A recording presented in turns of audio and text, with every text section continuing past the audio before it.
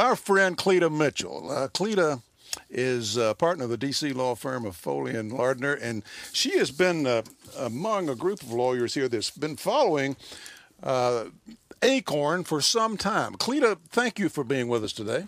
Well, it's so nice to be with you.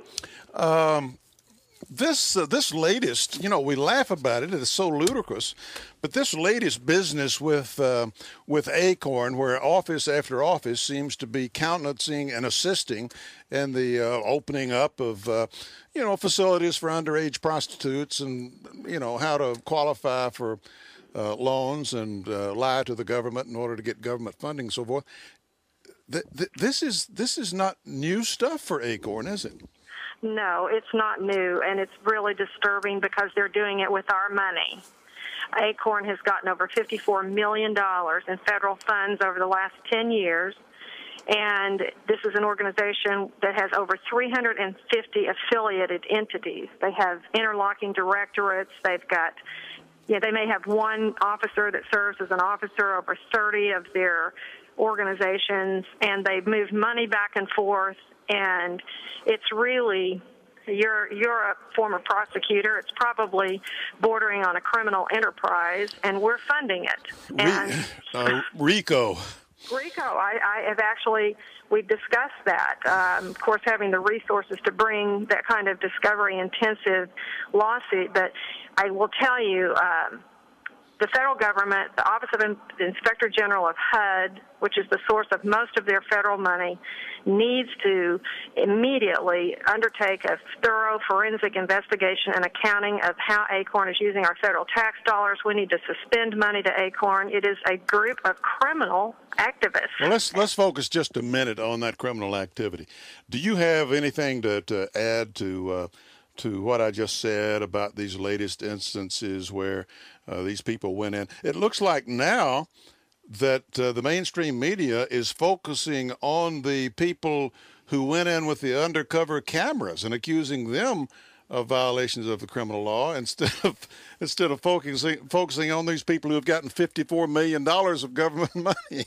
Well, exactly. And, going after these two young kids who essentially said, well, if somebody else isn't going to investigate these people and try to do something about them, we're going to take it up. We're going to do something about it and prove that, what kind of people are running these offices. Now, remember, what these Acorn employees were advising these undercover filmmaker, volunteer and his friend, these are two conservative activists, and what they were doing, they went into the Acorn office and said, we want your help getting federal housing assistance to buy a house that we're going to use as a brothel, and we're going to be bringing in illegal underage Salvadorian girls to serve as prostitutes.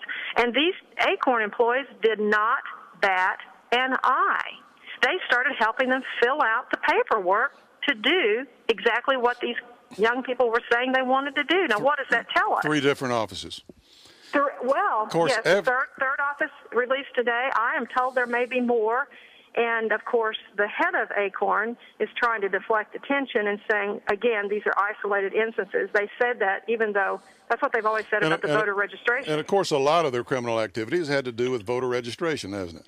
Well, that's right, and there have been criminal charges brought in state after state after state regarding Acorn's fraudulent voter registration activities.